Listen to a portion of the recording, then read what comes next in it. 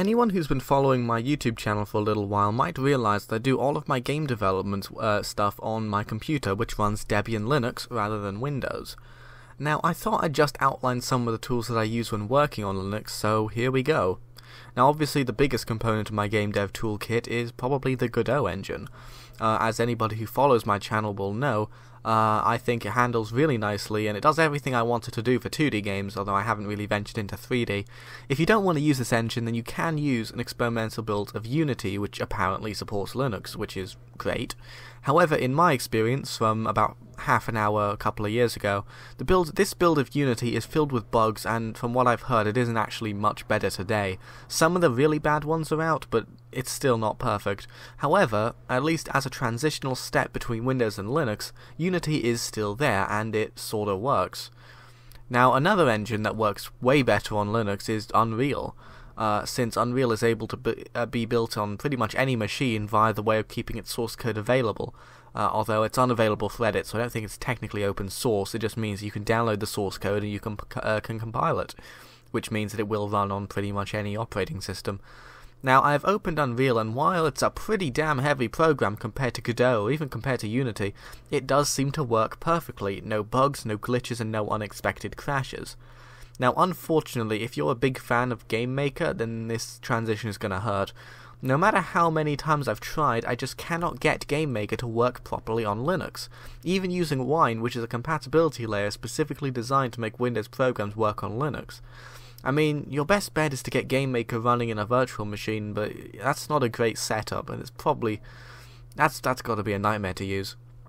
So in short, I use the Godot engine for the bulk of my game dev stuff. However, there are a few more tools that I use, so I'll just name them off. Now, Aseprite is really good for pixel art, and chances are if you're running Windows and doing pixel art, you'd be using this one too, since it's pretty damn popular. Now, I do find that it opens a little faster and runs a little smoother on Linux, but that might just be my own subjective experience, so I won't pass that one off as fact. Anyway, if you don't or can't for some reason use Aseprite, you can use online editors like Piskel or Pyxel, both of which seem pretty good to me. I started off using Piskel editing Terraria sprites. However, it became a little bit unwieldy for bigger projects, hence why I switched to Aseprite. However, what if you don't want to do pixel art? Well, you have some options here. You can either run Photoshop in Wine, which I'm told runs very nicely and efficiently, or you can choose from a few Linux alternatives. Now, the leading one I'd recommend is actually called Krita if you're coming from Photoshop, because Krita is easy to use, pretty quick, it has a slick and intuitive UI, and it's just a really nice program in terms of the workflow and the way everything is set up. Now, I generally recommend Krita to anyone who wants a nice digital art program. Now, the other obvious answer that I have to mention on penalty of Richard Stallman strangling me in my sleep is GIMP, the GNU Image Manipulation Tool. Now, it's pretty good, and I do use GIMP sometimes if I want to generate a graphic or edit a picture, and I used it for all the Steam capsule images and everything like that, because it's really useful for certain tasks, although I'm not sure if I would recommend it as a general digital art tool, because compared to Krita, well, Krita just has so many more features and easy things to use, so I'm not sure. Anyway, let's move on to an area that I know significantly less about, music. Now, if you want music, I'd probably recommend something like Beatbox, because it's easy, web-based, and you can basically just click randomly with your eyes shut, and you'll get something which isn't actually that bad. However, if you want a little bit more than a simple chiptune generator can give you, you can move on to something like the much less popular sfxr. Now, I don't know how to pronounce that, but I'm going to keep going with sfxr, and it is very similar to Beatbox. I'm sure it was based off it in some way, but it does allow a much wider variety of instruments, BPMs, etc. It's basically Beatbox Plus, although its complexity, it does lose out on some of the simplicity that makes Beatbox so easy to create with in the first place. Now, if you're a real music boy, then, well, okay, chances are you don't need me telling you this, but you can go ahead and run a DAW of your choice. Chances are, if it isn't natively Linux compatible, which, I'll be honest, many of them aren't, you'll be able to run it perfectly fine under Wine. I've never had any problems with any of my terrible attempts at using FL Studio.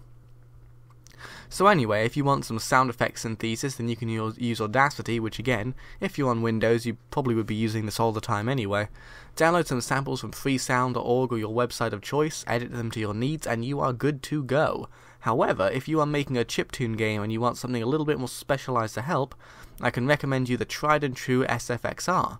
If you want something a little bit more easy to use or refined looking, you can go for ChipTone. Now usually for things like Ludum Dare or any game where I need a quick little chiptune thing, I would use ChipTone since I really prefer the intuitive visuals and nice UI. However, I can understand why somebody would use sfxr for more fine control over the sound, and plus I think sfxr is technically more faithful to the original like Game Boy chips and whatever it is. They're different tools, but for a beginner I would recommend ChipTone. Now lastly, let's get on to some code editors, because I realised that even if you're using a proper engine like Godot or Unity or Unreal, you might still want a third-party tool to edit code with. Now my first suggestion is always Sublime Text 3, and again, many people on Windows will have heard of this too. And VS Code also works very nicely on Linux, as does Atom, but I would always recommend Sublime Text 3.